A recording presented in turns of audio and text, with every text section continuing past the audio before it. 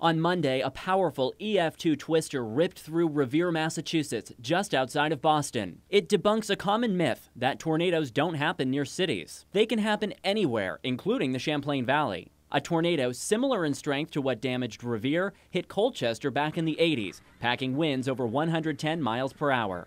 It hit in Colchester, where Airport Park is now. That used to be an actual airport.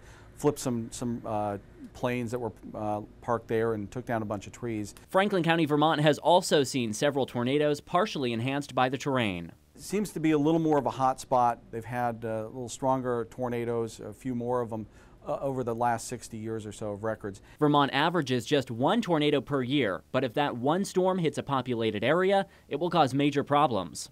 As it so happens, the National Weather Service just modeled what would happen in a so-called worst-case scenario, a tornado forming in Burlington, then traveling east right along Route 2, straight to South Burlington, ending at the airport. It's all about the planning. So we come up with some of these weather scenarios so we can plan ourselves how do we do it. But then we give that information to some of the local agencies, state, local, federal agencies, so they can practice some of their emergency plans. Burlington does just that. We're always adjusting the plans, and we're always watching what's going on. Chief Lasker, Burlington's emergency manager, says communication and teamwork are most important when preparing for severe weather. We're in as good a position as any community could be.